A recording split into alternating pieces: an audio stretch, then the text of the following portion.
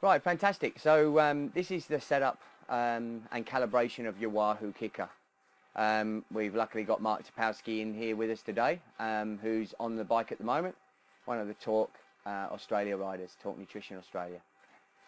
Firstly, you will have in a previous video been shown how to download both the apps that you will need for this process, and the app that you need for this one is the Wahoo Utility.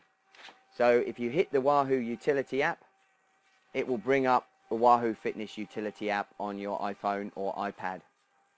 The key then is to set and test the sensors.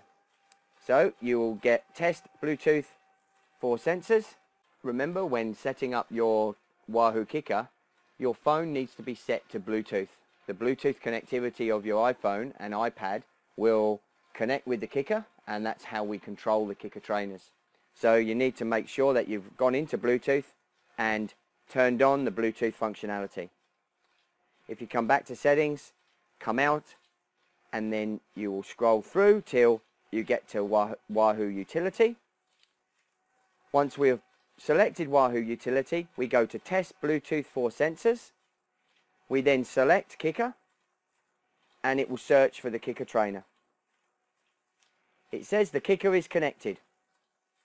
We will then look for the initiate spin down. I will hit the initiate spin down, and it will tell me that we need to pedal up to 22 kilometers an hour. I will go, okay. Can you bring the speed up, please, Mark? That's it, a little bit faster. That's it, fantastic, stop pedaling. We will now allow the KICKR to spin down, and when it has completed the spin down, we will have the KICKR trainer with the 0 offset and calibration complete. This will happen over a little bit of time as it initiates the spin down. You do not pedal during this period.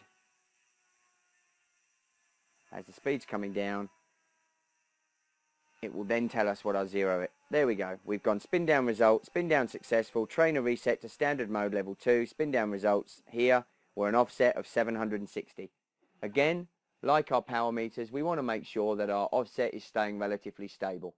And in my experience with the KICKR trainers, they're an incredibly stable unit and platform to work with power, and incredibly accurate machines. So I'm finding that my 0 offset on my KICKR trainers, because they're staying in the same environment in your home, are staying within 5 to 10 0 offset positions. Once that's done, push OK. We are ready to start doing some testing.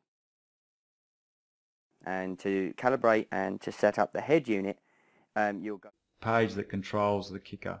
So again, it will originally be